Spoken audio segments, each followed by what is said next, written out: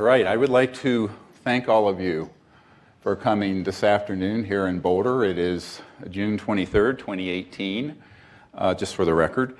And we're going to take a quick trip through the cosmology and then a deep dive into what our folks at the CIA call WSFM.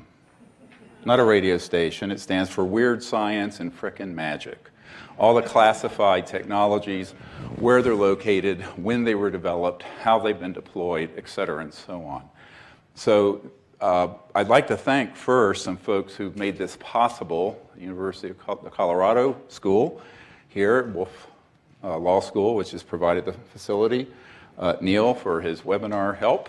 Lara and Ricky and Marcel and Grant and all the folks out front who are our volunteers. Thank you all for making this happen.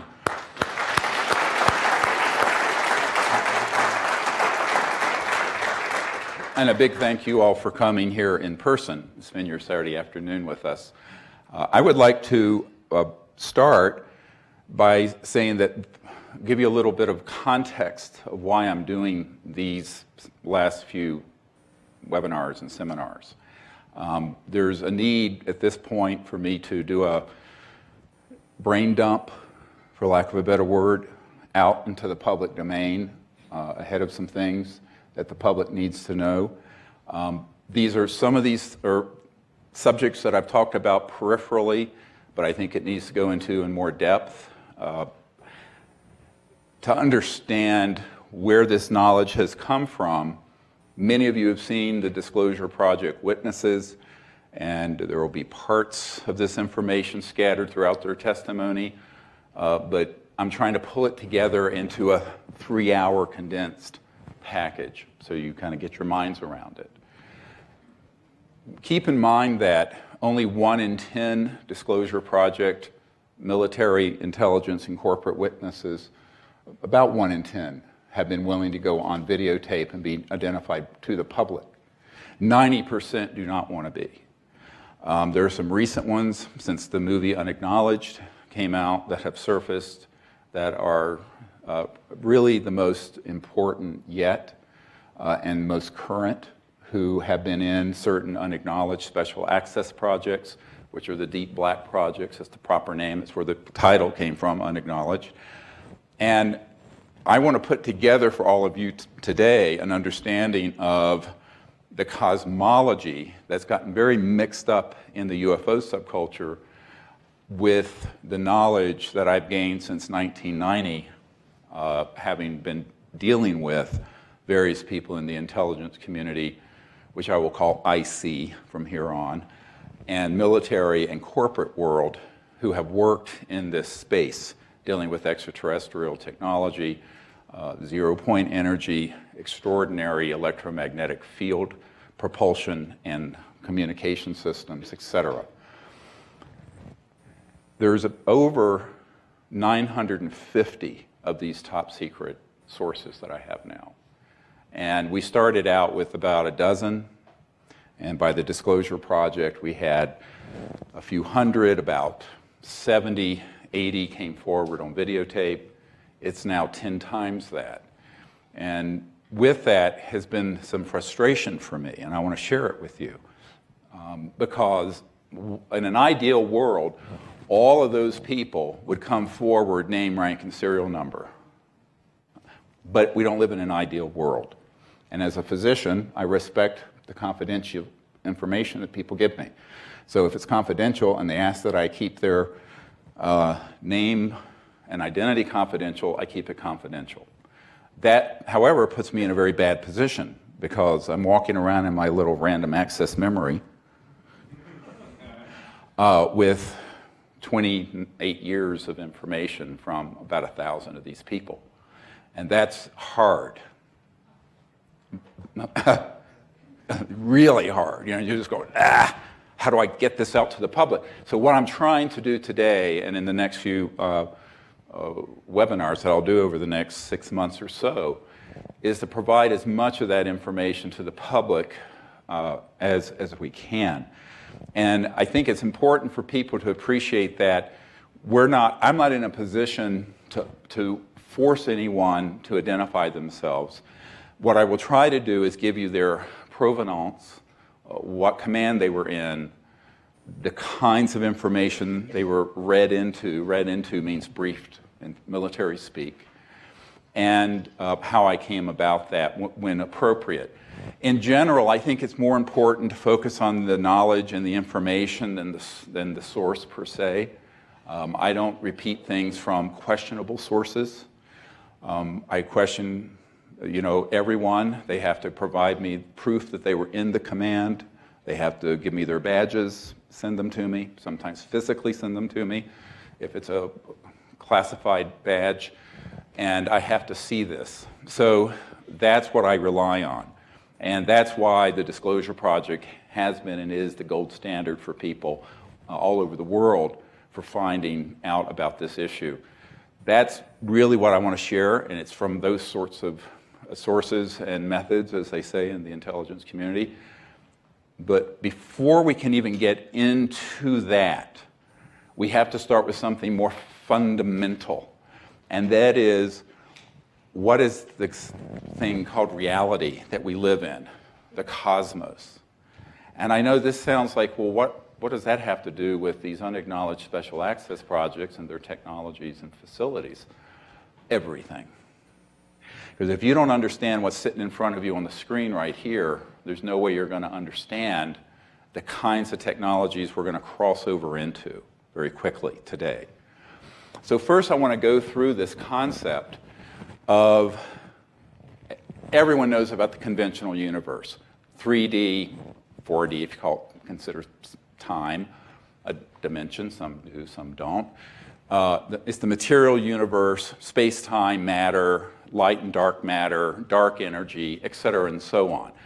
That's what astrophysicists, star systems, galaxies, subatomic particles, conventional physics and conventional understanding. Then there's the conscious universe, and there are other dimensions connected to the conscious universe. And you see where I've done sort of an overlap. So we have a physical body, but we're conscious, and we can be aware of awareness. And because we can become aware of awareness, we can remote view, we can see the future, see the past, and of course the masters and rishis of old could teleport, materialize, dematerialize, etc.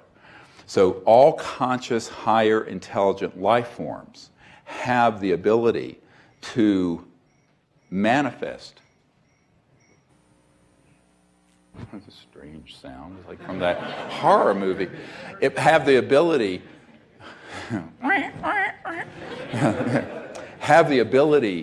to do affect the physical world and the physical cosmos in ways that an interstellar, transdimensional extraterrestrial civilization can. This is lesson number one. It's a hard lesson. It's a really deep one. So if you can imagine all the stories you've heard of the masters of old, or even people in the modern era who have levitated, well, you can do a levitation, mass cancellation, so-called anti-gravity, through resonant field electromagnetic systems. Now let's talk about remote viewing. Everybody's heard of remote viewing, CIA programs, DARPA, DIA. I know a lot of these guys. Well, that's the ability to be a seer and use consciousness to see something at a remote distance or a remote point in space-time. But that can be done through augmentation using electromagnetic systems, which is what interstellar civilizations have and covert programs have. This is the part that you're not going to hear and see in Hollywood. And that's what you're going to hear about today. So you'll see that I put that extraterrestrial civilizations, all of them, that are higher intelligent, sentient life forms, that's how I'm defining this. They're capable of being aware of awareness. And humans, and then there's this subsection here, covert technologies that are augmented by the study of ET systems and transdimensional stagecraft.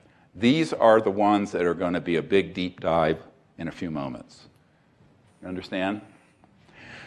Because it isn't just, everyone thinks that the secret technologies have to do with Lockheed Martin and Northrop's and Boeing's anti-gravity, black triangles, and flying saucers and things like that, which they do have and have had since the 50s.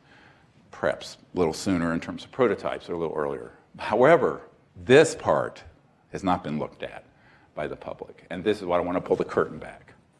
Because there's what I call a strange phenomenon going on, where you have sort of a Wizard of Oz behind the curtain, pulling strings and levers, scaring the hell out of people with stuff that looks other dimensional and looks extraterrestrial, but is being run from an unacknowledged special access project. And I know who they are, where they're operating from, what their technologies are, and what their modus operandi is. That you need to know. And you need to know it 50 years ago with the advent of those. So that is why this is its own, and this we'll see a later slide. Now, in the other conscious dimensions, we'll take a quick trip through these. Probably everyone in this room, if it was a physics class, they'd be going, huh? But everyone in this room presumably knows what this is. But let's relate it. Let's pretend there's someone here from the School of Physics. You're conscious and awake. You go to sleep at night.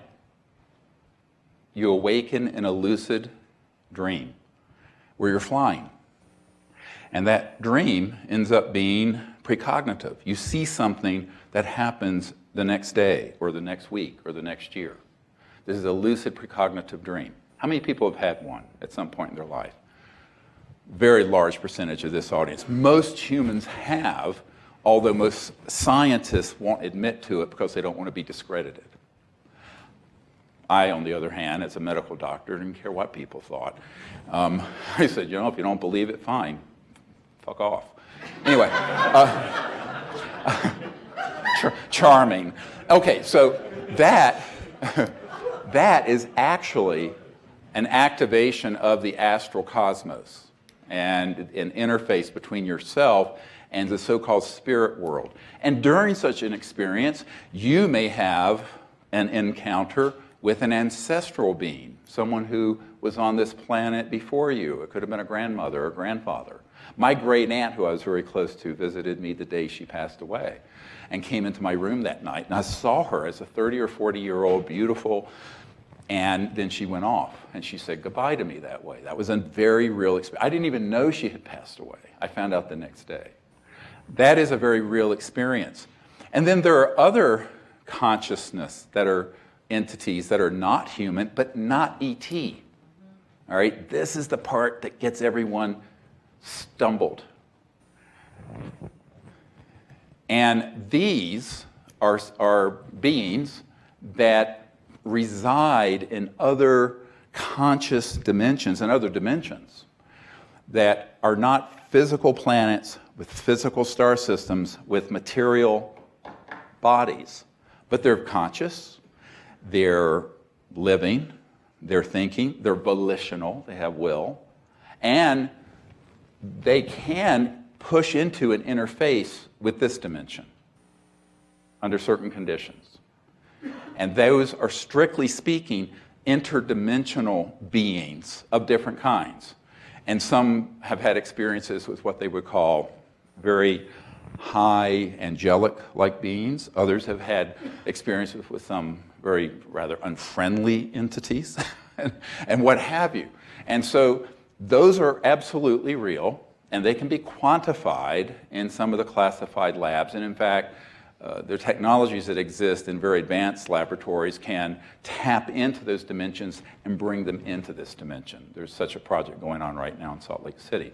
So I think that what you have to understand is that these other dimensional realms have beings that are neither human nor extraterrestrial as you would think of extraterrestrial, meaning someone from another star system, from another planet, with a spacecraft, and it's traveling across the distances of space-time using advanced technological systems.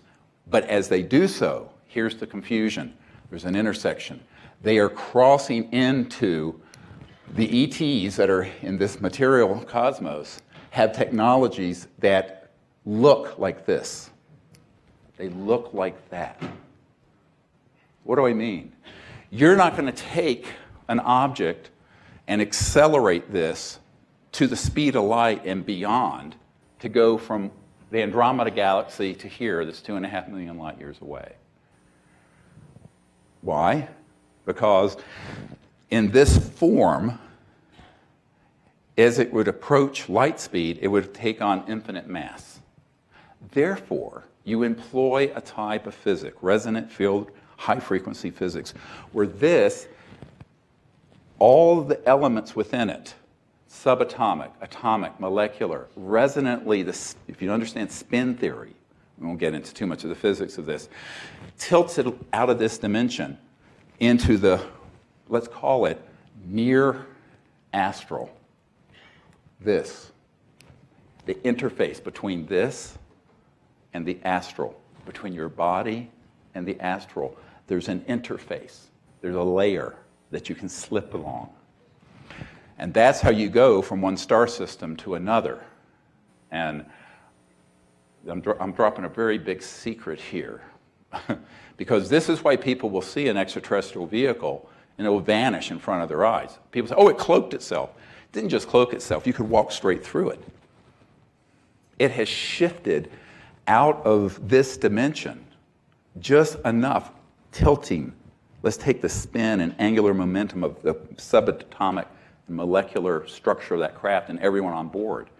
A little bit out of this fixed linear space-time so that it can appear to disappear and dematerialize. And then, boom, it pops on over the outback of Australia a nanosecond later, or instantaneously.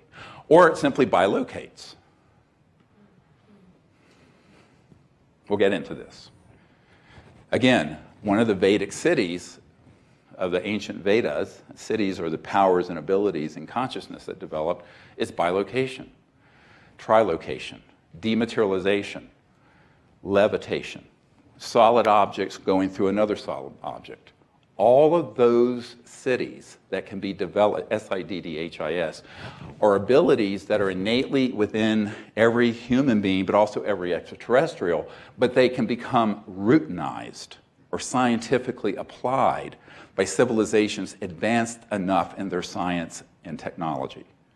Does this make sense? So here's where you get a big confusion, because there are a lot of people having experiences with these, and even beings that are not even in the astral, but in the pure thought realm, and they will think it's extraterrestrial because they know it's not human. Guess what? It's neither. And so there has to be this discernment, because in the UFO space, there are a lot of different phenomena, plural, being described as one phenomenon. Big mistake. That is the first fundamental mistake of the UFO studies area. And it needs to be corrected, because it's being exploited by the intelligence community to fool everybody. This is where I'm going with this. Does this make sense yet? Or I lost anyone?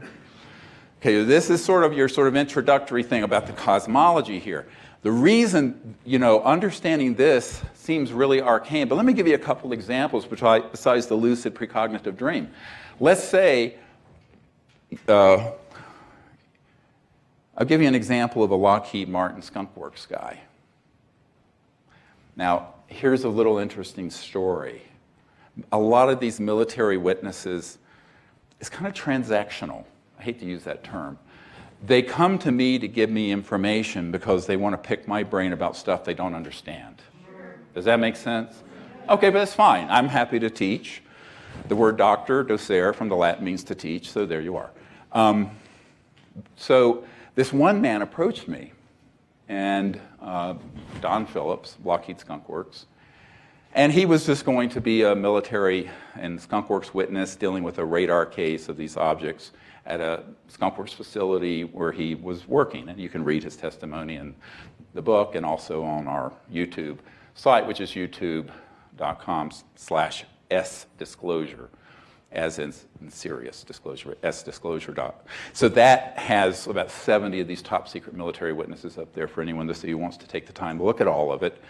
But one of the reasons he contacted me, he told me this story. He said, I'm happy to be a witness to this. It happened ages ago in the 60s or something. But I really want to know something and have explained to me something that I've never understood. Because back many years ago, he was studying to be a Rosicrucian.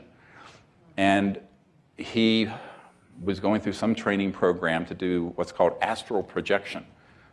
I've never taken the course, but apparently they're trained to go from their physical body and then go out with their astral body and under volition have a controlled sort of journey. And he was really studying this hard. And finally one day his teacher came in and said, look, Don, you're ready to do this. You're just mentally, intellectually hung up on it.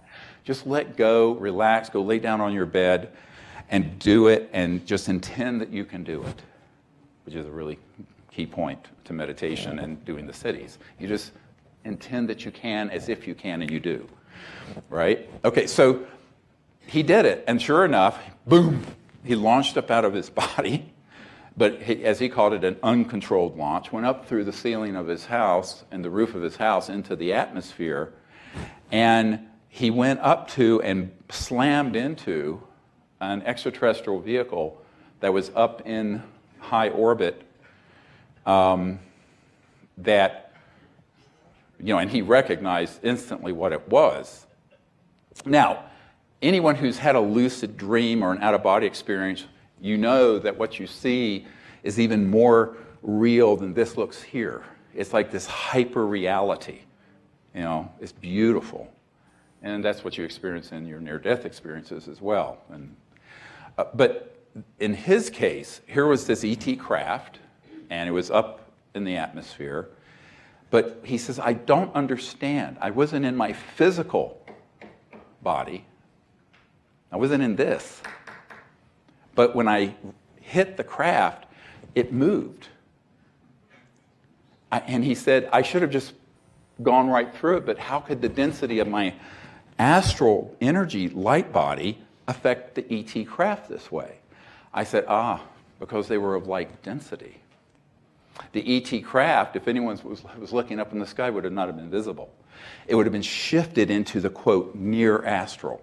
And there was enough similarity of the resonant frequency of that astral body that you launched out into the sky with, and the ET vehicle that was shifted just out of 3D and 4D, but was hovering there. They don't have to be traveling that way. They can just hover.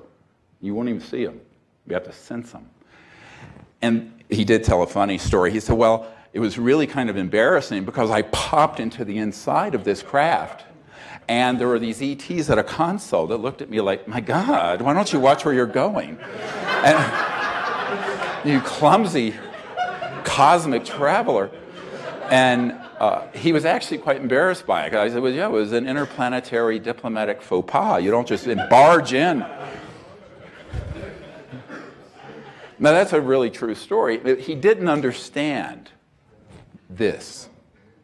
He was a scientist, and he was also someone who had worked in a lot of classified projects, and he understood the human experience of the spirit world, let's call it, and the astral body and near-death experiences and things like this. But he did not understand why the extraterrestrial vehicle would have been affected by his astral body that way and actually bumped and moved. And I said, well, because at that point, it was shifted into an energy form that was very similar to the density, the quantifiable, and it is quantifiable, density of your spirit body, your astral body. He says, oh, that makes sense. I said, yeah, it's actually not hard to figure this out once you understand this. If you understand the entirety of all that exists is consciousness, shifting and phasing in different densities, and that includes this podium and everything. Everything is conscious. And everything is consciousness phasing in a different way. Now, luckily, before I was a meditation teacher, I became a before I was a doctor, I became a meditation teacher with Marion and Jeff Kramer, who are here from the local area. 44 years ago, we met out at MIU and became meditation teachers together in my misspent youth. It was awesome. And it was very good that I did that before I went into medicine and all of this, because it laid a foundation for me to understand what is the reality, not only of the human condition, the deep spiritual cosmic level of human potential, but also of space and time, which is also conscious. The entire cosmos is a conscious hologram that is awake, and everything in it. Now, the civilizations that have figured out how to go from one star system to another have mastered the science of consciousness very well. And they understand that, and then they can develop technologies where it interfaces with, say, communication systems, so that they have a little black box. No, it's not an Apple iPhone, but it'll be a little thing, and they can think to it, and it transmits the information, thought to thought, person to person. So you say, well, couldn't you do that telepathically? Yes, you can, but there's a factor of error there. Whereas if it can be done scientifically and precisely, then you develop that capability, which is what they have. But it also means they have those technologies that cross over into the propulsion systems, teleportation systems, materialization, dematerialization, etc. These are all the things that began to be drilled down on hard between the early 20th century and today.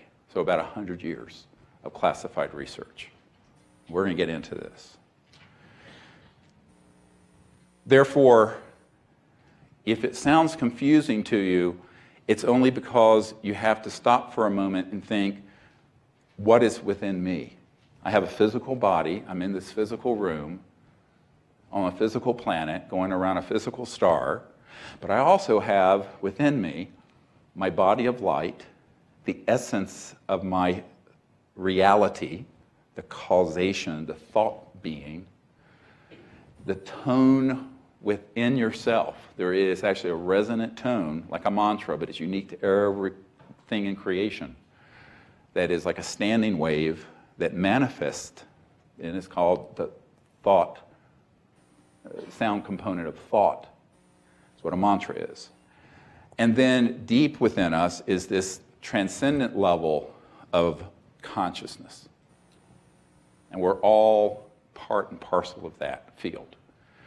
And that's why there is no separation in space and time once you understand that every point in space and time and all matter, this is where entanglement theory and what Einstein called the spooky effect, where he observed that something in one place was affecting another place instantaneously, and he called it spooky.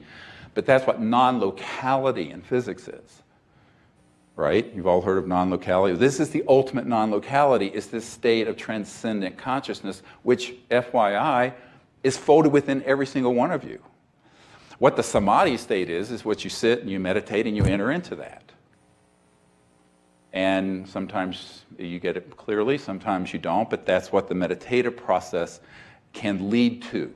And some people call that awakening or enlightenment or what have you. It's really the ordinary state of consciousness. You are always that, whether you recognize it or not. That's the beauty of this. Now, your individual ego may not recognize it or even understand it, but then phenomena happens, like intuition, precognition, lucid dreams, etc., and so on. And miraculous things, where you hear about people who suddenly are able to pick up or almost levitate a car off a child, way beyond what any human strength should be able to do when they need to, because they put their intention on it. So, you see what I'm saying? So, we all have that within us, every single one of us, but also every single extraterrestrial being. So just remember that as we go through this. Now, that capability can be exploited for the good, the common good, for enlightenment, for healing, free energy, all kinds of things. Or it can be used as a weapon system. So I'm not trying to scare the hell out of you, but by the end of this, you will be. And, but don't be. But you probably will be, but I'm going to tell you at the end why you shouldn't be. Okay, let's go to the next slide. And this is a little more of a deep dive into what we call alien. And the reason I want to call this out for what it is, I mentioned it a moment ago, there are all kinds of phenomena being called alien. And I've met with people who've had encounters with, like a poltergeist. You know what a poltergeist is? Somebody who's passed away and comes in and is, moves something around. They say, oh, it was an alien in my house. Well, it was no such thing. It was not an extraterrestrial biological life form from another planetary system. It was someone who lived in that house 200 years ago and is pissed off that he died somehow, unfortunately. I tell a great classic story of this. And so this gets into, this sort of experience where they're in another dimension, they're not in the physical body anymore. The ancestral spirits, poltergeists, astral dimensions, there can be lower and higher frequency all the way to angelic and celestial. But I was in the emergency department once. I don't know if you've heard this story, but it's illustrative. And it finally was quiet for 1 nanosecond. But previously, a man had died in one of the trauma rooms, and it was a violent death, a murder, and he was intoxicated, and he was not a happy camper. And about 3 or 4 in the morning, in the room in which he passed away, now the whole emergency department's empty. Now I'm sitting there with the nurses and the secretary, and we're just sort of hanging out till the next case comes in. Suddenly, the EKG machine turns on, the cabinets open, the IV bags start being thrown out of the cabinet, and the IV pole, the drip, beep, beep, drip, all that turns on. And the whole thing is like a whirlwind goes in this one little room, and it's this guy pissed off. He's really mad. I did a little prayer where I connected him to the most great light that is within all things and us, and sent him on his way, and he stopped. And the nurses say, what did you do? I said, well, I just kind of connected him to where he needs to go. But this sort of thing, almost all critical care medical people have a story like this. And in the emergency department, you saw a lot of it. Now, that wasn't an alien. That was a guy who just had been murdered, who was very intoxicated and who was furious, and came in and was able with his spirit body to push into this dimension a little bit. And that's what poltergeist is. It's like the movie Ghost with Demi Moore. Have you ever seen it? No. And that phenomenon is absolutely real. Now, a lot of people have had experiences with beings from other dimensions that are not extraterrestrial that can have that effect in this plane, and they will think it's an ET, and it isn't. It's really important for you to get this. So what is being called alien and what has been kind of thrown all together into one category are actually extraterrestrial, and these are the ones that are transdimensional interstellars. I call them TDIS. These are ET beings capable of interstellar travel using these advanced transdimensional technologies where they go from one point in space-time to another, but not in a linear way. They're dropping out of linear space-time and traversing these dimensions, which means that they're not limited by the normal limitations on matter and space and time. Because otherwise, there'd be no way they could go from another star system to here. That's how they're doing it. But there are also ETs that people can have experiences with that are planetary bound. Let's say that, I doubt anyone in this room travels around to different galaxies, maybe, I don't know, but unlikely. But in consciousness, you could go to another planet, and you could actually visit an ET civilization, and you may see one that is at our stage of development or even perhaps more primitive. And that is through the field of consciousness and the ability to remote view and teleport. using this subtle body. So people have had experiences with both interstellar transdimensional ETs that are passing through other dimensions, but they're from other star systems and planets, but also ones that can be remote viewed or seen or experiencing consciousness. And some of those civilizations could also get here and visit, but without a spacecraft. They don't have that technology yet. Just like the Aboriginals had dream time as a routine way that they communicated at night in Australia. You know that story. And that's how they would know what to do the next day. And they'd meet a friend in the outback, and they know where to intersect at some remote area because they did it during their dream. Well, you could do that. If you can do it 10 miles away, you can do it a billion light years away. Because you've transcended space-time limitation. Does this make sense yet? All right. I mean, it's very abstract ideas, but I'm trying to relate them to personal experiences that all of you have had, I'm sure. So now you're talking about civilizations that have, the ones that are interstellar, have very advanced artificial intelligence. What do I mean by that? Their spacecraft are bio-nano machines. Every special operations force guy I've dealt with who's come up across one of these objects that we have downed using electromagnetic weapons we'll get to in a moment, since the 40s, that's what Roswell was, will tell you that the craft themselves were living, and the craft themselves were conscious. They were conscious to the point that AI, the artificial intelligence associated with the spacecraft, was at the level that the craft emanated the consciousness of the pilot. And the craft itself has a living, organic quality to it, even though it's a machine. So it's a bio-nano machine that's conscious. That's very different from the clunky things Lockheed Martin's making. I'm giving you a little hint here of how you can tell the difference between a covert military UFO and an actual ET spacecraft, interstellar, transdimensional. Zing, got it? Little teachable moment there when you go out under the stars and you're watching.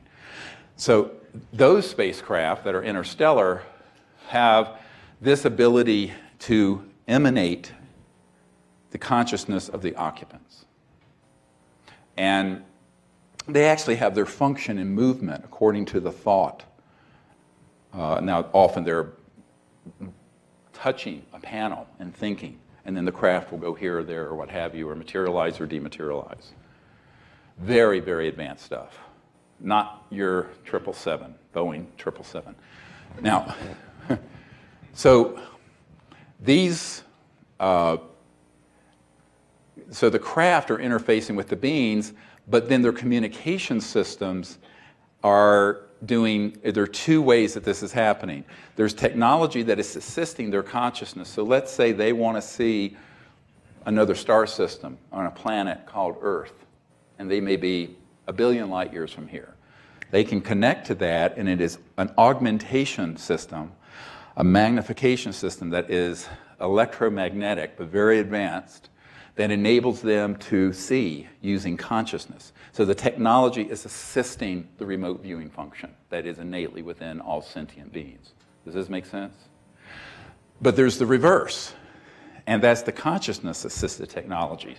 So there are technologies on board, all the technologies on board these ET craft can also be interfacing with the consciousness and thought, in coherent thought, not random, but very directed, coherent, intent thought of the ETs on board. How many people have had a fairly close encounter and seen a craft and felt that it was awake? Felt that the craft itself was awake? Yeah, they are. But they're awake. They're actually just an extension of the consciousness of the occupants. I know, this gets into some weird stuff fast in the first 35 minutes, but we're going to get into a lot weirder stuff pretty fast. So the very high-level ETs, their consciousness would be similar to these. So the civilizations that have been around 10 to the 7th, 10 to the 8th, 10 to the 9th years, millions to a billion years longer than we have. Both their technologies and their consciousness would be at the celestial / angelic level, but they still have planetary systems, star systems, physical worlds. But everyone on that planet, even at the time of birth, is born into a state of cosmic consciousness and enlightenment at the time of birth. Eventually, humans will evolve into one of those level 12 civilizations. We're a level 0, by the way. Michikaku makes this thing. We have to get to level 1, which means you're peaceful, not destroying your environment, and not killing each other. But we ain't got there yet, all right? We're trying to, right? That's what we're working towards. Well, some of us. Most people, 90+%. So that's another thing to remember. In our CE5 expeditions, Close Encounters of the Fifth Kind, we'll be having an experience where the experience with an ET civilization will be very similar to an experience with one of the higher angelic celestial, but they're not, and they have spacecraft.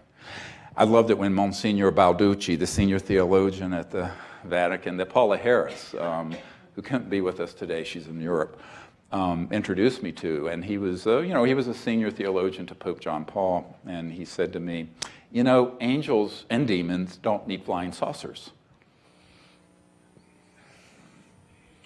Simple statement, true statement. Think about it. And we had a wonderful discussion, and his testimony is in the disclosure material as well as the senior astronomer for the Vatican Observatory and Project. Most people haven't read it. It's there, and they confirm all of this. But my point is, the civilizations that are extraordinarily advanced are going to really look like magic. Now, I have to point out to people, let's take a step back to all the, sort of time-centered, reductionist scientific people on the planet listening to this. This cell phone, if you went back in time and handed this to Thomas Jefferson, or worse, to Salem, Massachusetts, you would be considered a warlock, a witch, something. I mean, to have something and be showing a video on this from another part of the world, everything we're using today would look like magic to someone only 200 years ago. Now let's extrapolate our technological development that we know about in the non-classified world, the world of CNN and the New York Times, i.e. lame. Well, they don't know anything, and they're not going to know anything. So, to quote Spook, the first time I was going to brief the CIA director, he says, the president and the CIA director don't know anything, and they're not going to know anything. That's how he worded it. What a nasty piece of work. Anyway, so this is something for you to think about, is that if we're talking about civilizations that are in the thousands to millions of years more developed than we are, extrapolate how we've developed since, say, the early 1800s to now, 200 years. And factor in that about 100 years of that period, the big breakthroughs in science, technology, energy, propulsion, anti-gravity, even consciousness technologies have been suppressed and sequestered into unacknowledged special access projects. Now extrapolate a few thousand years forward. That's who and what we're dealing with. One civilization we had contact with at Joshua Tree was a senior ambassador named Bijou that we took a photo of. Some of you have seen it. And when I was asking him, what his IQ was, we had a series of electromagnetic devices that we were using for binary yes-no confirming communication with the civilization. I said, my sense is that your IQ is around 450. And it signaled yes. And so, most average Americans, 110, 115. And it's an algorithmic scale. So you're dealing with civilizations that are very, very advanced, incredibly intelligent, highly conscious. And we have to figure their technologies are going to be a corollary, are going to parallel that development. Now, the good news is we're also developing that way. They've done studies with meditators. People who meditate actually have their IQs go up. Everyone's told that you're stuck with what you're born with. Not true. Not true. They actually can go up as you develop higher states of consciousness. We'll get into this, and this is another subject. But so imagine civilizations that have been involved with conscious evolution with technological corollaries for thousands to millions of years longer than we have. So just keep that in mind as we go through this. So this phenomenon of interdimensional weirdness often gets lumped into this experience with actual ETs. And then you get into the mother of all clusterfucks, as the Marines call it. And it's, excuse my French, but the French would be, mon Dieu, that's not French. But this, where you're dealing with classified, unacknowledged, special access projects that have the ability, and have had the ability since the 50s and 60s, to simulate, like a simulator, alien experiences. And just a short list of those would be things that look like UFOs that have been termed ARVs, alien reproduction vehicles. These were first being worked on in the 40s and 50s. I have a gentleman that I've been meeting with whose father is a member of the Majority Intelligence Committee, MAGIC, and a senior U.S. Senator, former senior U.S. Senator. And, you know, he was talking about the fact that his grandfather, Paul Mellon, had gone over to Germany at the end of World War II and retrieved the secret weapon that Hitler was working on, and that was a disc. And it was and they also had a bell that was electromagnetic-gravitic, sort of anti-gravity. But they hadn't worked out the bugs. They couldn't really control. They would wobble and crash, and they hadn't got it perfected. We got the atomic bomb before they perfected the anti-gravity devices. However, Paul Mellon, who along with Alan Dulles and a few other people were key to founding the CIA, went over with George Patton, General Patton, and brought it back to the United States along with the top Nazi scientists under Operation Paperclip. And that, I mean, mainstream history books have been written about Operation Paperclip. This is not a conspiracy theory. And, you know, these were people like Herman Oberth and Werner von Braun and a lot of other really brilliant scientists who had worked on these sort of technologies, brought them in, and they became the foundation of our, not only intelligence community, but our aerospace, early aerospace research and development community in the United States, which my uncle, who worked on the lunar module, was involved with Northrop Grumman, but they were, you know, a generation before him even, in the 40s. So an interesting side note, George Patton wanted to disclose these technologies to the public for the good of humanity. He was assassinated by the Wet Works teams. Wet Works are assassination squads, because he wanted to do so. And the result is, during the Eisenhower years, the projects that were dealing with this area of research, both extraterrestrial and man-made, came together in these unacknowledged special access projects, although they were run into separate compartments. So let me explain what I mean here. And you had all the way back to the 20s, T. Townsend Brown, working with very high voltage frequency systems where, in crystalline materials, where he would have objects levitate, right? This is a matter of public record. And his work then got pulled into the RAND Corporation, and the Air Force, later into the Air Force. But there were also experiments going on in Germany, the Klossky-Frost experiment and some others in the late 20s.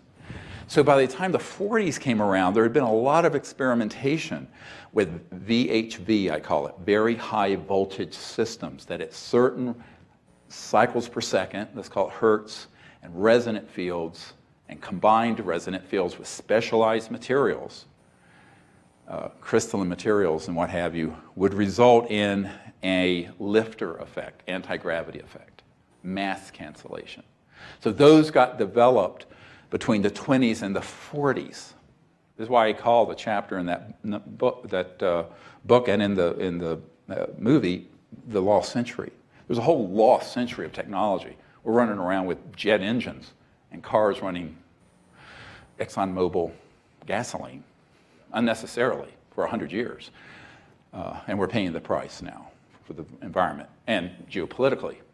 But keep in mind that these technologies were on the radar scope of classified projects long before the end of World War II. A man who lived here in Denver, some of you may have known Dr. Altshuler. How many people knew Dr. Altshuler? He was a hematologist, pathologist, wonderful man. He's passed away. His uncle was General Jimmy Doolittle of World War II. And all of you have heard of Foo Fighters, I presume. Well, not the band. So Dave Grohl named the band after this, what I'm about to tell you. Foo Fighters were these things that we call UFOs in World War II that were zipping around our aircraft and what have you. We thought it was a covert Axis, German technology. The Germans thought it was a covert Allied U.S. British technology. So FDR, Roosevelt, sent General Doolittle over to the theater of operations to look into this. And he looked into it and studied it and came back and told FDR, this was in the 40s, early mid-40s, and said, "Sir, those are interplanetary vehicles," quote unquote. So this goes back at least 70-some years and probably longer. The part that people forget is that the human mind and an extraterrestrial mind can discover the same laws of the universe because the laws of the universe are universal. Important point. Very important point. So there was this accelerating discovery of electromagnetic, transdimensional, and anti-gravity sciences in the 20s, 30s, 40s, 50s that then got potentiated greatly by the retrieval of extraterrestrial vehicles. The most notorious being the Roswell crash, which I'm sure you've all heard of, but that is by no means the only one, nor was it the first one. There were ones in the 30s and 40s. And those extraterrestrial technologies were then put into a compartmented operation, TSSCI, top secret, special compartmented information or intelligence, that was unacknowledged, to be studied. And then there were people doing at the same time work in the conventional anti-gravity, let's call it, electromagnetogravitics is what it is properly called, anti-gravity and other systems. And there are very few that would communicate between the two. That was a highly specialized group of people that could cross between the conventional R&D labs that were classified and unacknowledged and the extraterrestrial research projects that were also unacknowledged, because compartmentalization is the name of the game of secrecy. A man who's recently surfaced and is working with me has been in, was cleared to 18 of these unacknowledged special access projects, or USAPs, and he's providing me information about these 18 projects, and he was in them between 2002 and 2012. So it's a lot of current information. We'll get to that in a moment. Now, what I'm trying to portray here is something you need to know historically, because everyone will say, oh, we have these spacecraft that are ARVs at Lockheed Martin, in Northrop, and Boeing, and all these outfits that are in EG&G. Those are, people say, oh, those were all based on ET spacecraft. They were not. They're a combination of man-made breakthroughs in science and technology that was classified, being pushed along by the study of extraterrestrial technologies, which is a much heavier lift, much harder to do, because you're looking at something you have no clue what it could be used for. The other part of that's being developed and has been developed for some years is this area, the program life forms. These are what people normally call aliens, the grays, the this, the that. I know men who've worked in those labs making these little creatures. They're kind of boogamy. They're sort of creepy, but they have integrated circuits in their cortex, but they are also biological. So there's a genetic program that will take genetic material from a dead or living extraterrestrial, develop it, and then put in integrated circuits, and then create a sort of robotic creature that passes quite well as an alien.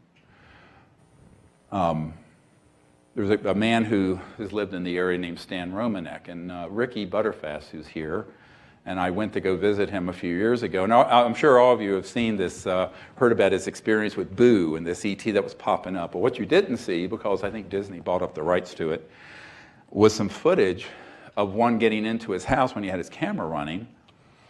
And there were all these weird electromagnetic effects happening in his house. His medicine bottles, the plastic was melting, and all kinds of weird stuff. And he shows us this video, and I'm sitting there with Ricky and a MUFON, I think, state director, or somebody who researches this issue with MUFON. And it shows this creature coming in, and it's very jerky, kind of moving. And then the camera falls over. They had thrown a chemical canister in. He passes out, has a classic abduction experience. Now, to 99.99999999999% of the population, they've just had an encounter with an alien. Not, they had an encounter with one of these. Got to get your minds around this. Now, have people had real experiences with real ETs? Yes.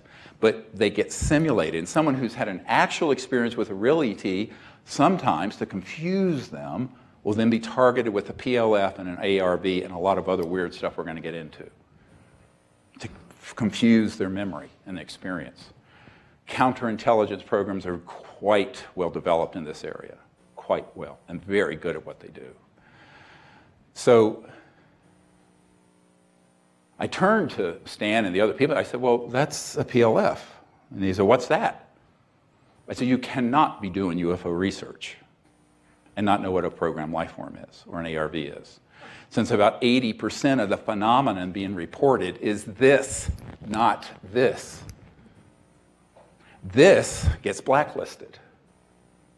These get reported and published. Because the publishing houses, the big media, will be told, cover this, don't cover this. Told you it'd be a mind fuck.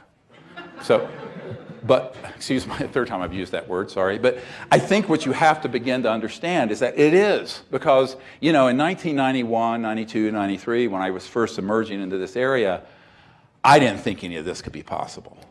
It is. And this is what they don't want you to know. They want you to be confused, and they want you to be played to support the alien invasion agenda, which is the big punchline of the secrecy. That and keeping the technology secret, so we have to burn oil and make people trillions of dollars that way. But you have to understand this. These are even more concerning. And this has been going on since at least the 50s that I know about, 1950s. So I'll give you a timeline. Anti-gravity, gravity control, October 1954 is when that was mastered. Program life forms were later in the 60s, 70s, 80s. In the 50s and 60s, they were using a lot of stagecraft with people made up to look like an ET. I've talked with some intelligence people who said, oh yeah, we take someone who is very short or very unusual looking and do a certain kind of makeup like in Hollywood and put them on board one of these ARVs and have them abduct somebody. Very effective. Stagecraft, it's called. The electromagnetic interdimensional portals are even of greater concern, and some of you have heard of these sort of events happening in places like Montauk and other facilities where also at the Lockheed Skunk Works. And I remember meeting with the Skunk Works, very highly classified officers. Actually, it was a man who was introduced to me by the head of Lockheed International. And they had a laboratory where they could hook people up to an electromagnetic console, tap into these other dimensions, not ET, and bring into 3D an actual being from that dimension. And it'd be running around the lab like some kind of monster or boogum. Very advanced stuff in the hands of some very strange people with an agenda to deceive. Counterintelligence is all about deception. So then, have I lost you all yet? We ain't got started yet, huh?